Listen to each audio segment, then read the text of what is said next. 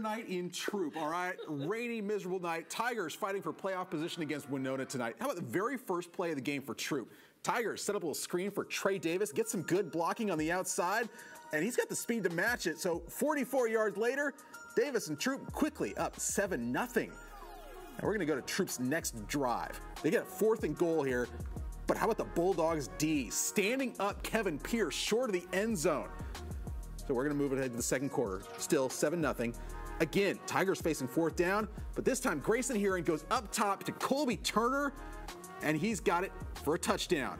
But it's tough to kick, so Troup's going to go for 2. This time, Pierce decides to pass, connects with Ty Lovelady, but Winona's not happy about this.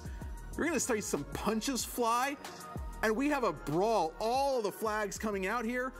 3 Bulldogs and 1 Troup Tiger end up getting thrown out of this game because of this brawl. Now this one eventually got delayed by lightning, so we're still in a holding pattern.